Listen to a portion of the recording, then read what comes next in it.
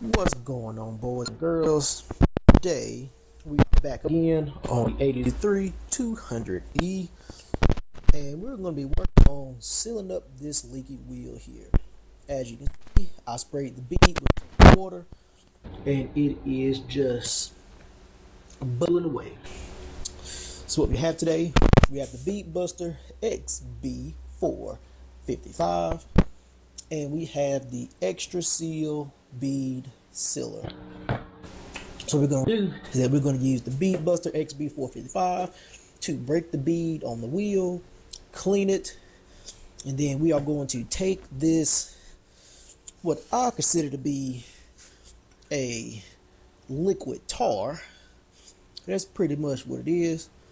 We are going to goop that bad boy onto the bead, and then we are going to get the tire back on the bead, and this bead sealer liquid tar snot goop should prevent these leaks here. So the Bead Buster was like 90 bucks on Amazon, and this thing is pretty awesome. You know, I dressed it out with my QR code. So, you know, if you want to follow, you watch this on your TV, scan it with your cell phone. If you're watching the video, you can go in the lower corner where it says subscribe. Hit that button right there. Subscribe to the channel. Yep, go ahead and do that. And like the video. And while you edit, comment XB455 so I can know that you're actually watching. Alright, so first things first, obey your thirst, Sprite. Alright, we're going to take out the valve stem core, and this will rapidly deflate the tire. Make sure you grab the valve stem, that it doesn't go flying, because you'll never find it. Alright, so now that the tire is deflated, you want to take the long bolt, make sure it's pretty much all the way up. Take the side bolt, make sure that it's pretty much all the way out. This part is going to go on the inside lip. You want to make sure this is all the way up so that it is all flat in line, because as you tighten this down, the little crowfoot will go down, and this is going to push the bead down. So you want to make sure that this is all the way up when we start to make it easier to slide in. So you just take it and just push it in to the bead.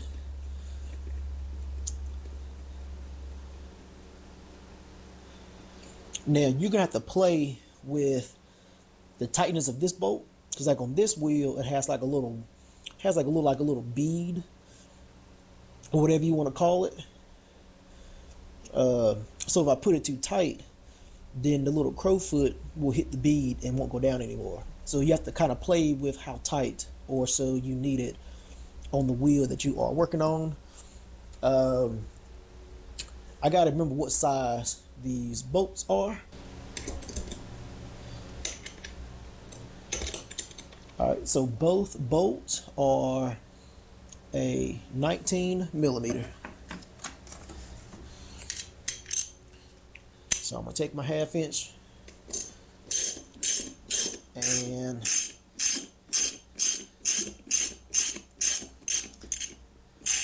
now you do want to make sure, like right there, not tight enough.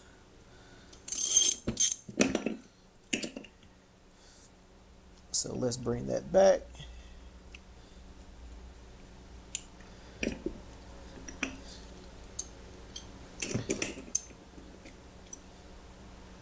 And let's put some more tension on this bad boy.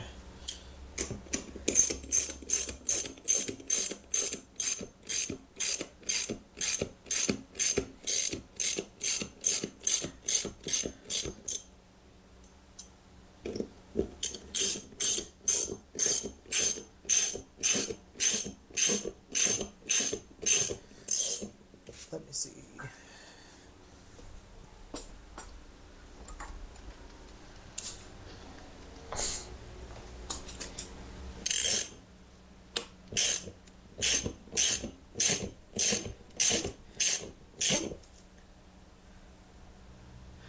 Let's see. I don't think I'm on it far enough.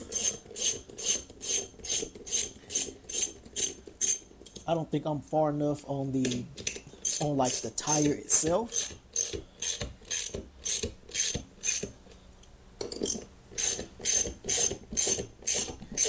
Cause if I wasn't reusing these tires, I wouldn't care about damaging the tire. But I don't want to damage the tire and create more leaks for myself. So I want to have it as close to the edge as possible to not actually damage the tire. So I don't know if y'all can see this, but right now the tire is basically over the bead on the wheel. So what I'm going to do to fully break it is that when I let this up, the bead of the tire should not move up, but I should be able to just slide this around the wheel a little bit to another spot, and I should be able to break the bead.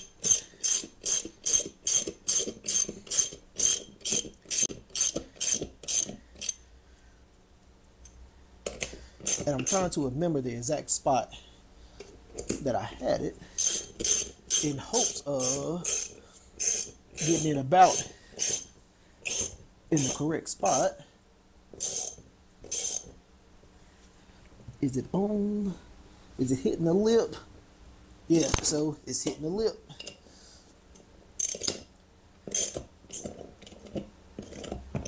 So let me back that off a little bit and see if it goes over that little lip on the wheel.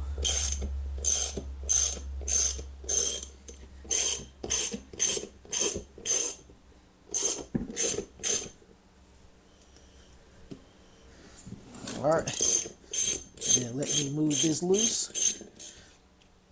And once I move it one more time,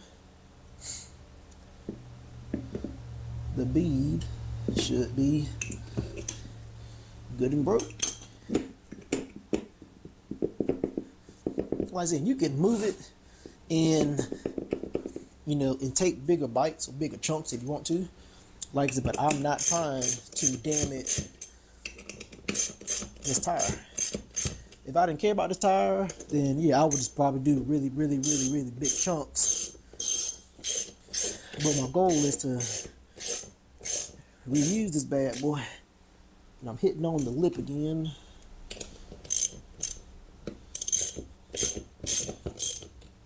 Loosen that up a tad. So it'll jump over the lip. And hopefully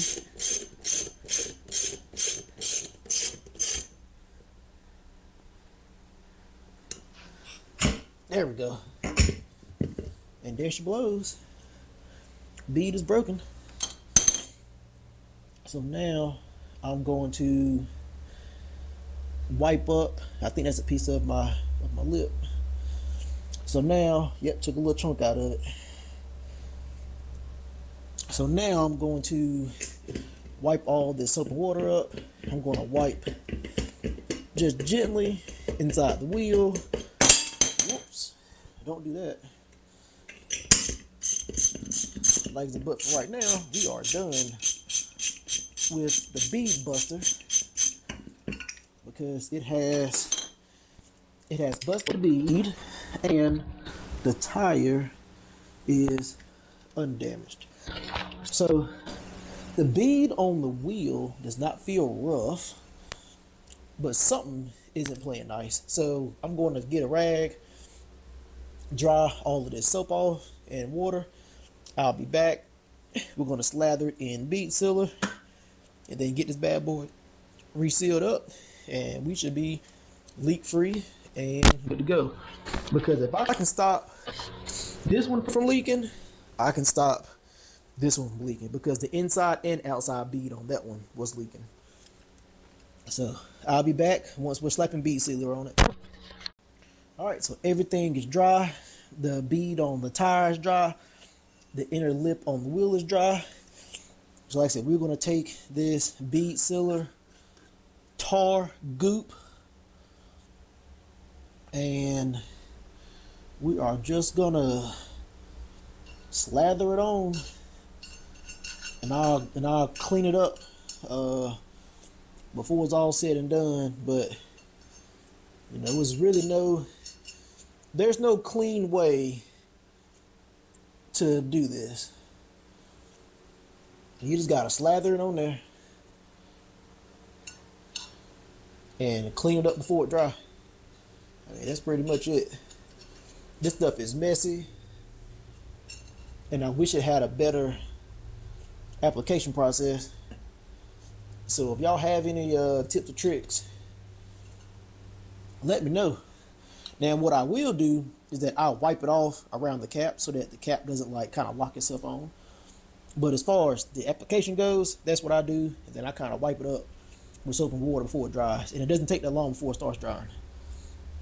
So I'm going to do my ratchet strap treatment, take it out to my car, and get it to seat. All right.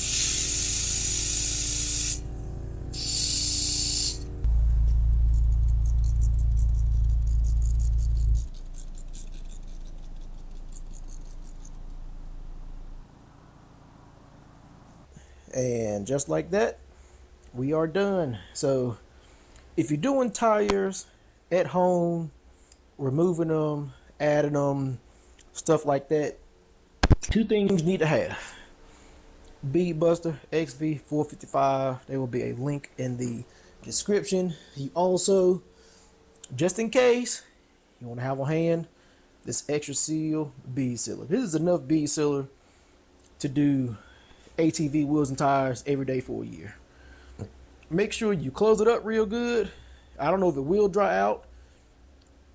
Make sure you close it up real good. I can only imagine. Close it up real good, it'll probably last forever. Like I said, it's like liquid flexible tar, I guess you could say. With the Bead Buster XB455, as long as you keep the threads clean and greased up with like lithium grease, something like that, you should be fine.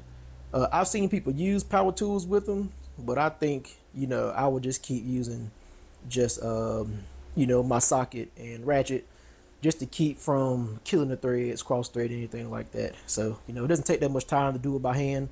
Just do it by hand, you know, unless you're doing like 100 of these a day. If you're doing that many, you need to just get you a tire machine at that point. So $99 well spent, $20 well spent.